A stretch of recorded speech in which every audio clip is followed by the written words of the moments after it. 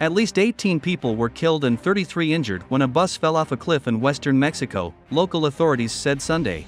The prosecutor's office in Nayarit, the state where the accident occurred, said the vehicle fell some 15 meters down a ravine on Saturday night, on a highway that connects state capital Tepic and the tourist destination of Puerto Vallarta.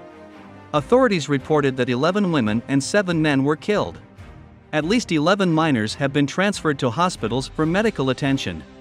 Photographs released by Nayarit's Security and Civil Protection Ministry showed rescuers pulling out crash victims from the wreckage on April 29 evening.